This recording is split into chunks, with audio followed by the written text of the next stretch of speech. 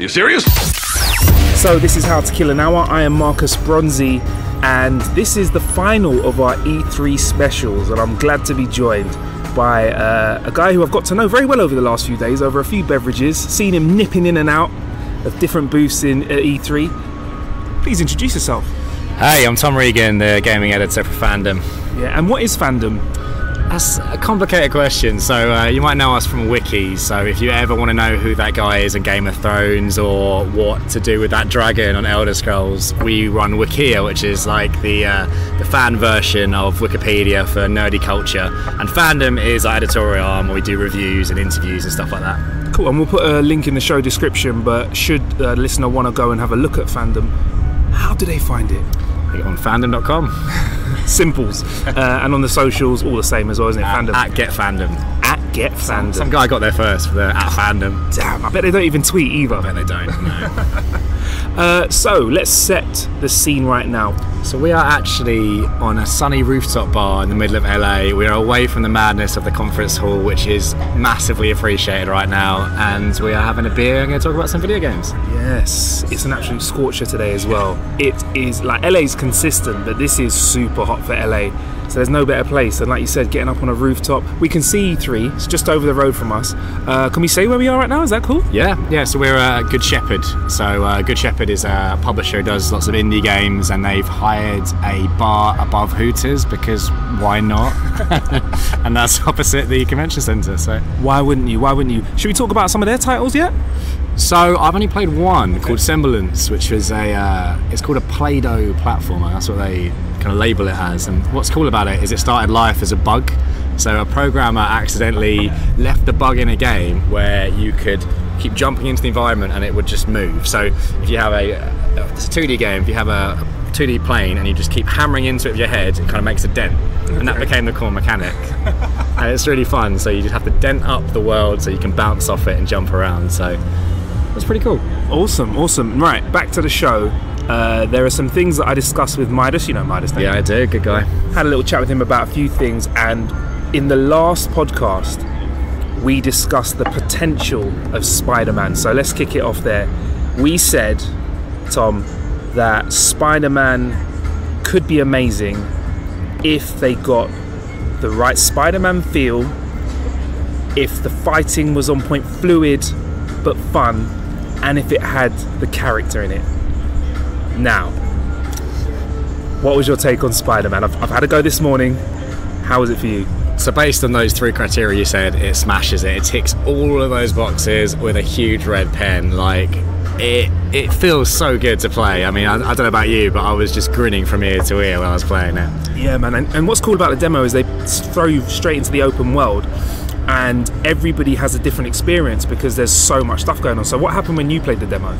So as you said, like when it was a PlayStation conference, they showed a really story-driven kind of dark cinematic bit, and to be thrown straight in that web slinging was great. So I spent about 15 minutes just swinging around.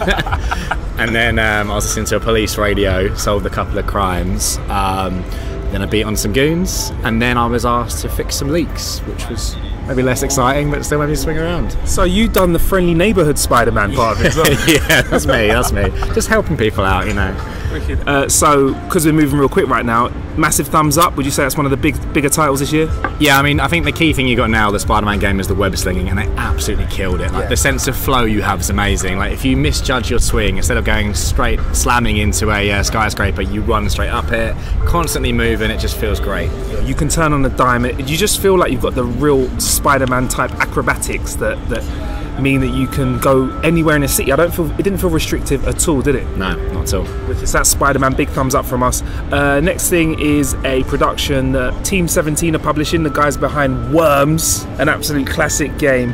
They had a game called Overcooked, which we really loved here at How to Kill an Hour. How were you feeling about the first Overcooked? I love it. It's one of those games which is just beautifully designed. You have about 3 buttons, and the premise sounds terrible, right? The whole point of video games is to escape and do these crazy things, but this is a game where you team up with your mates, you do the washing up and you cook food.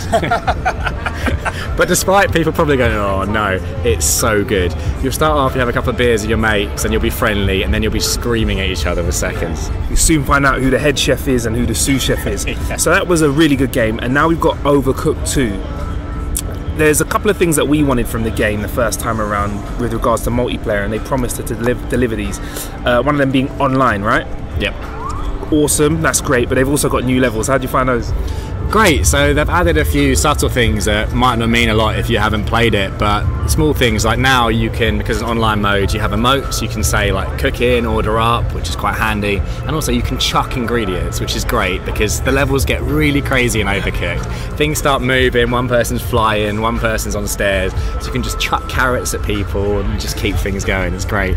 Would you say it's the sort of game that you'd like to play with your mates still, or is that something you think you'd be hopping online and playing as well with randoms?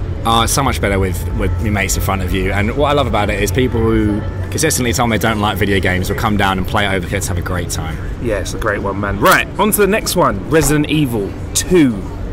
Just want to say massive thank you to Capcom for making me poo my pants with their zombie-like experience over here. Can we just explain what this Resident Evil 2 is, should in case somebody not be a fan of the franchise, or they're, you know, young? Yeah, so confession, I never played Resident Evil 2 originally, but this remake has been anticipated for a long time. It was announced 2015, it's been a no-show repeatedly, and we kind of thought it would be like the first Resident Evil remake, which they released a few years ago, and it was very much an HD up-res of the original. This time, no, fully from the ground up in the Resi 7 engine, looks incredible. It's like a reimagining rather than a remaster.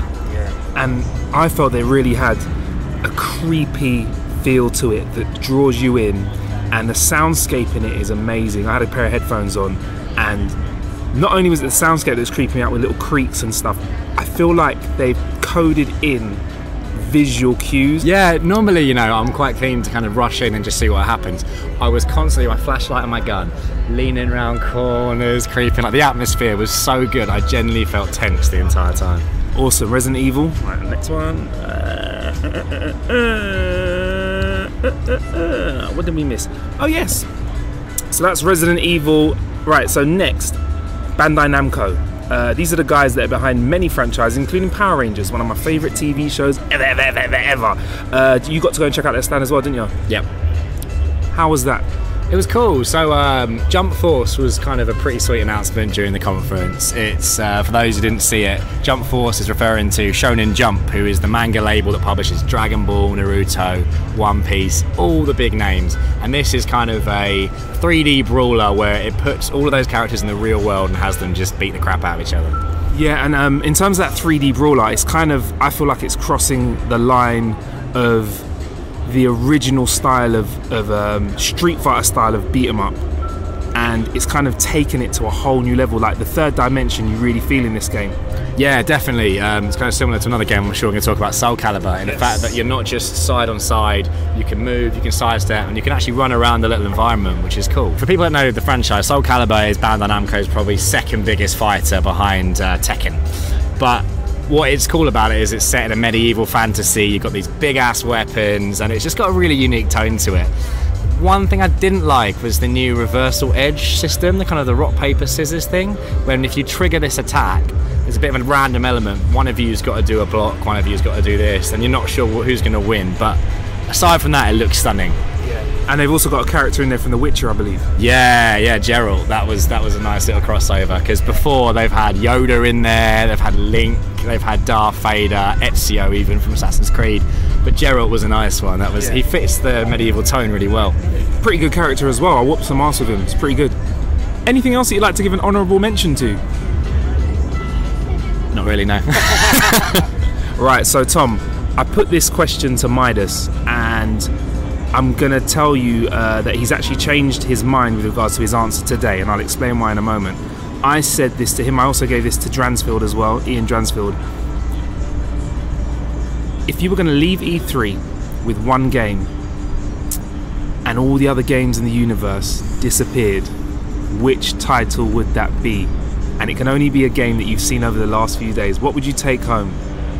I knew that question was coming, but I'm still not prepared for it somehow. I mean, it was a really good E3 this year.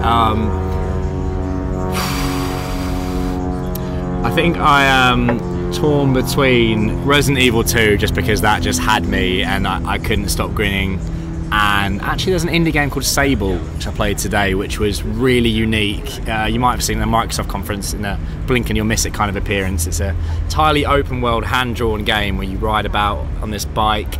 It's kind of like Shadow of the Colossus meets Journey, and it was just really cool.